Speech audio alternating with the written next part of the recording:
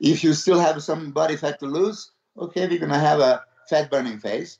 And then if you need a muscle to build, we're going to have an anabolic phase. So how do you do this? Each meal, every 3 hours, you can do something to your body. First thing in the morning when I wake up, oh, that's perfect opportunity to lose some body fat because you have overnight fasting, you have no nutrients in your bloodstream. And then if you do the cardiovascular type of training that uses fatty acids as energy, not glucose like a muscle training, fatty acids, and you didn't eat any fat, right? Then only fatty acids that can be used would be your body fat. Initiate fat burning. Purpose of cardio on empty stomach would be to burn body fat. Great. But the remainder, we need to maintain amount of calories, amount of protein to maintain our muscle so we don't catabolize it. We do want to catabolize body fat, but we don't want to catabolize muscle. So you have a frequent protein meals, like I said, and if you listen to me, I also do essential amino acids and glutamine in between meals to make sure that I have all the building material.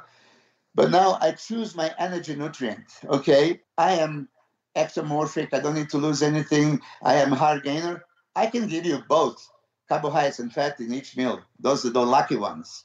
Okay, you are endomorphic or you're prone to put the body fat. I will give you just good fats, and I would give you the caloric requirement. I would give you a deficit. I would give you as required because you already created fat loss initially. So now I give you good fats, avocado, whole eggs, red meat, olive oil, avocado oil, good fats. Okay, nuts of any kind.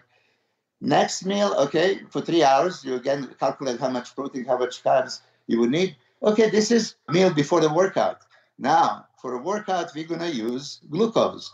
So carbohydrates would be beneficial. If your glycogen storage is not completely full, it's somewhat empty, this carbohydrate meal is going to give you enough slow releasing from starchy complex carbohydrates. They have bonds between glucose molecules. Slowly, it's going to break them up, and it's not going to get that insulin spike. It's going to slowly give you more carbohydrates into your bloodstream that you can use during a training.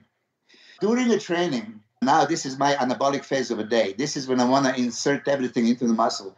This is when I do my famous pre-intra post-workout shakes. An idea with this is I put pre-digested already in supplemental form. So your body doesn't have to bring it to the digestive system and break it down. All the supplements that would make a difference, like a creatine, like a glutamine, essential amino acids, BCA, beta-alanine, carnitine, citrulline, everything that is beneficial, I would put in a pre-workout, 30 minutes before a workout, and then intra-workout, I would be sipping in between sets. So you maintain a high level of circulating amino acids and a glucose. So you need to put some carbohydrate source into the workout to maintain this high glycemia. And that carbohydrate is going to ensure release of insulin from the pancreas. And insulin is going to be in the blood. And blood is in the muscle. So every time you do any muscle contraction, whatever is in this blood, straight into the muscle, guaranteed. This is what I did in my Colosseum University with all the pros, with all the amateurs. I make them do it without it, and then I make them do it with it. And the difference was mind-boggling. Intra-workout, I need some simple carbs with my essential amino acids, BCAAs, and everything else. The purpose of that is pushing into the muscle. Okay, post-workout, I will have a traditional post-workout shake with the easy absorbable whey protein that's going to break down into amino acids within like 20 minutes. And now you need some kind of carbohydrates. I like to eat my carbs rather than drink it at that point because carbs are enjoyable. At the post-workout shake, now you can have pancakes, you can have fruit, dates, bananas, pineapple, whatever. So fructose is okay, but majority should come from glucose sources.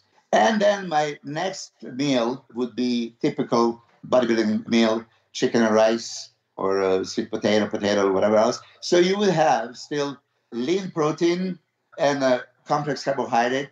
They're going to keep replenishing your glycogen for hours to come. After that, you don't really need any more of the carbohydrates. You can stick with just protein and vegetables, protein, vegetables, and fat.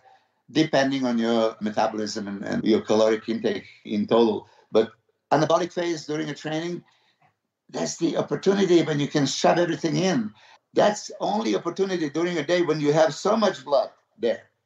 If blood is saturated with all these nutrients, right, it's saturated, and then insulin is released because of carbohydrates. I'm not going to say because you use insulin, but you can have endogenous insulin release. Insulin takes everything that is in the bloodstream and puts to the first available tissues and cells. Blood is in a muscle, working muscle, with the constant muscle contractions in training. The only place that everything can go is only muscle tissue.